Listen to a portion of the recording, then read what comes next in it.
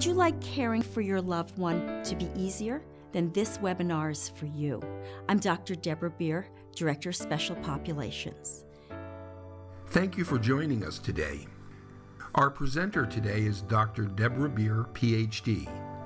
Dr. Bier is the Director of Special Populations for ComForCare and At Your Side Home Care. She has a doctorate in therapeutic counseling and a certificate in gerontology, as well as 25 plus years as a psychotherapist and home care director of care. She's also had a part in the development of the ComForCare and At Your Side's proprietary training, Dementia-Wise. ComForCare and At Your Side Home Care is an international non-medical home care agency. We provide non-medical home care and companion and personal care services and specialize in delivering dementia care services. Here's Dr. Bier. Today we'll talk about establishing reasonable expectations. We'll focus on feelings. We'll talk also about respecting personal preferences and making care person-centered, watching your emotions, and making sure that the person you're caring for can see. And then we'll talk about some additional resources. But first I want to say this presentation is for educational purposes only, and it should not be intended to be a diagnosis or serve as a substitute for actual medical advice. Seek help from a licensed medical professional for health concerns or diagnoses. Let's talk about the difference between Alzheimer's and dementia. They're very often confused. Dementia is a group of symptoms that involve cognitive impairment, and there are many, many types of dementia. Alzheimer's is one of those types, and we hear about that the most. It's the most commonly diagnosed. All Alzheimer's is dementia, but not all dementia is Alzheimer's. It's the same as all poodles are dogs, but not all dogs are poodles. All Fords are cars, but not all cars are Fords. Let's talk about establishing reasonable expectations for the person who has dementia. Dementia-Wise employs evidence-based behavioral interventions to help people living with dementia optimize what abilities they still have left. All care practices are designed to serve clients at all stages of dementia and all types of dementia. We use person-centered approach to care, and we incorporate meaningful activities based on the person's interests and their abilities and skills that are still remaining. We provide support and information to family members, and our mission is to help you become a more effective caregiver. Our goal is to help people with dementia to remain independent for as long as possible. Now, independence doesn't mean that they'll be totally able to operate on their own. Independence means that they'll be able to participate in their care and do as many things as their abilities allow them to do. And these ongoing small victories of having someone help care for themselves are really what we're after. While full independence may be unlikely with dementia, the type of small victories we're looking for is to help them participate more fully in activities and care tasks, to be able to move maybe from full assistance to partial assistance, or maybe from partial assistance to greater independence, depending upon their abilities and skills. In the end, we want them to be happy and to enjoy having fewer challenging behaviors. Let's talk about what challenging behavior means in dementia. Challenging behavior, as I define it, is any behavior that's unsafe, dangerous, destructive, or highly upsetting to the person with dementia or to others. Now, notice I didn't say irritating or annoying, because families have been irritating and annoying each other for a very long time, and we're not going to eliminate that. We need to really focus on the behaviors that are dangerous and unsafe and destructive. We can't change all unwanted behavior now, and we couldn't change it before they had dementia. And we also have to ask, is this behavior, if it's just unusual or annoying, is it really dangerous? Is it something we can let go? We can't fully control other people, and we have to choose what to focus on. There are 5 methods we're going to talk about, and the first one is to focus on feelings. The greatest success we can have to create better days for a person with dementia is to help them have more positive emotional experiences. All interactions, all care tasks can become positive emotional experiences for both the person with dementia as well as for their caregivers. The small positive experiences really mount up and create greater cooperation and acceptance of care. When the people with dementia have a good day, you know that the caregivers will have a good day too. So this is a positive experience for everyone. It's important to focus on feelings because when someone with dementia is happier, they'll function better. And family caregivers, you know the best ways to make your loved ones have positive emotional experiences. You know how to influence their mood already. The reason that we have to focus on emotional well-being with dementia is that with almost all types of dementia, the person retains all of their emotional abilities up until the end of life. They have all of the human emotions that people with dementia have, and they also have something I call emotional accuracy, which means when we see them, we can tell if they're happy or sad or angry or upset. People with dementia can accurately understand our body language, and they can read our emotions often with greater accuracy than we can, because often as caregivers, we're not focusing on our body language, but on care tasks. So people with dementia often pick up what we're feeling more quickly than we are ourselves. People with dementia also can retain a feeling over time, even if they can't recall what caused that feeling. So for example, if they wake up on the wrong side of the bed in the morning because something negative happened, they may retain that feeling for many hours, even though they can't remember the cause of it.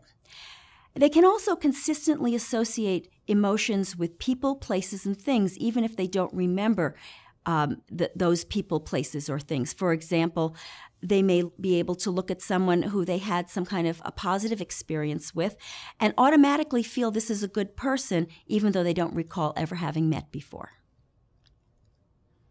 Second method is that we need to respect personal preferences. You know, we all need to feel that we are known and understood and respected. And that goes for people with and without dementia. People with dementia retain a sense of their own personal preferences through the very end of life, just like they had before they had dementia. These preferences normally change over time, just like yours and mine, but they're pretty stable nonetheless. And we need to respect their preferences with dementia. We will have a lot more successful interactions if we do. When we respect their personal preferences, it lets them know that we think they're important enough to keep happy. So, what are your loved ones' preferences? Do you know them? Do you consider your loved ones' preferences when you're working with them eating, bathing, dressing, waking in the morning, or going to bed at night? The activities or hobbies that you're doing, such as music, entertainment, any other hobbies that they have had an interest in and can do. Preferences they would still hold are for people who might care for them or who might visit over time. When we can meet their personal preferences and keep them safe, then let's do that. This will increase their cooperation and their positive emotions. The third method is to make care person-centered. We hear a lot about person-centered care, so let's talk a little bit about what that might mean. We always want to put the person before the care task. We want to focus on their feelings and not on accomplishing the care task, even though that is in the end what we're trying to do. People are going to do better with dementia when they feel personally connected to the caregiver rather than the task.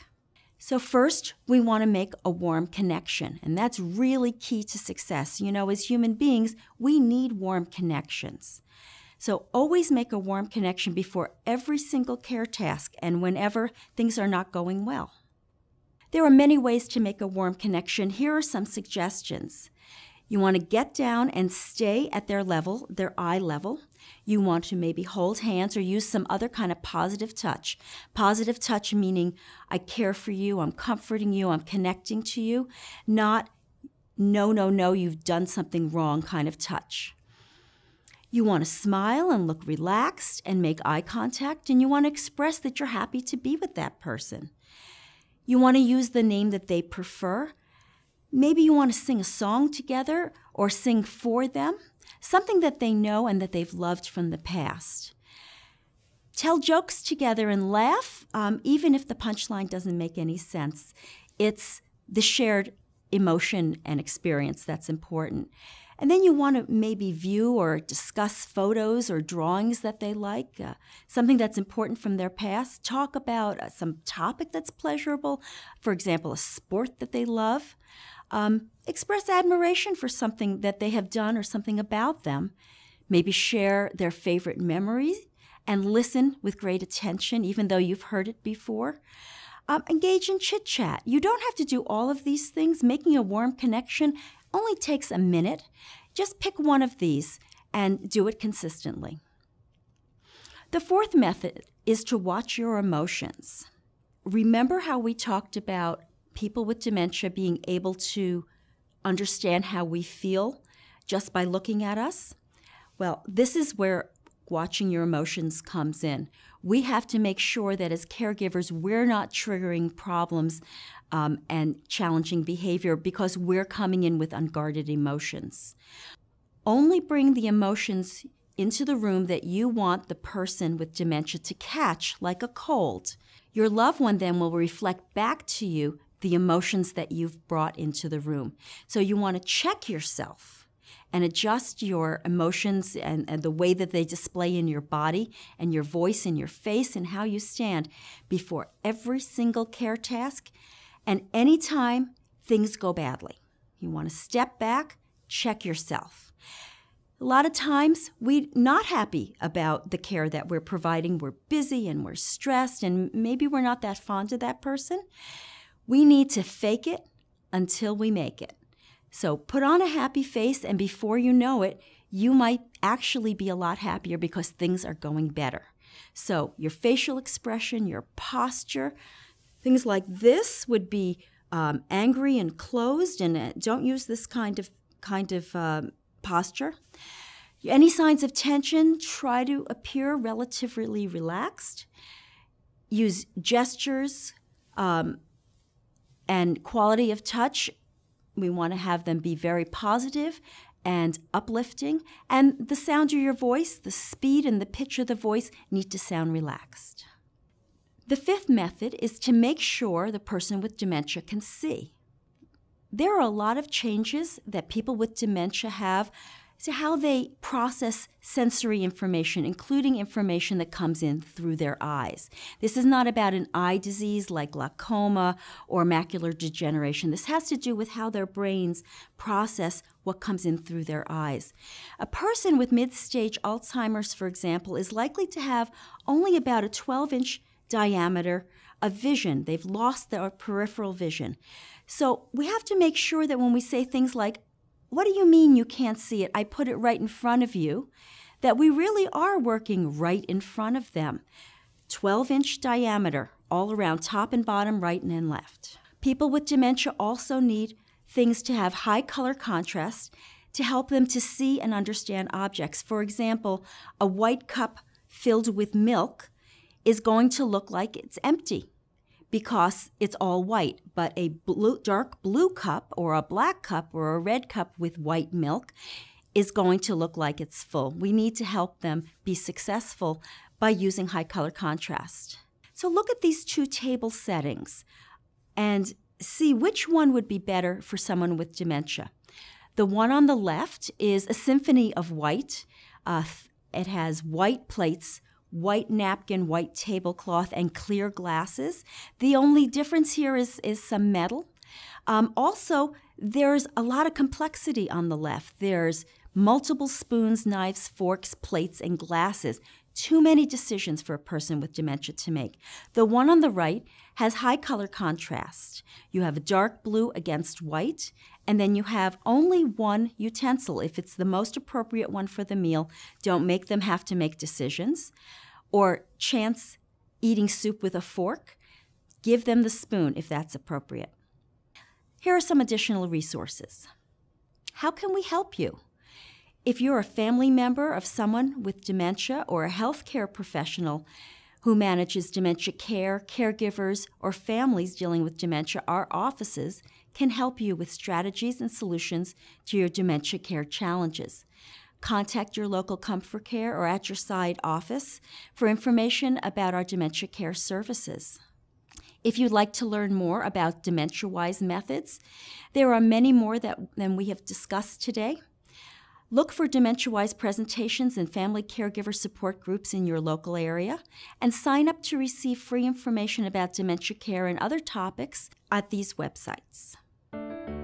Thank you for joining us today.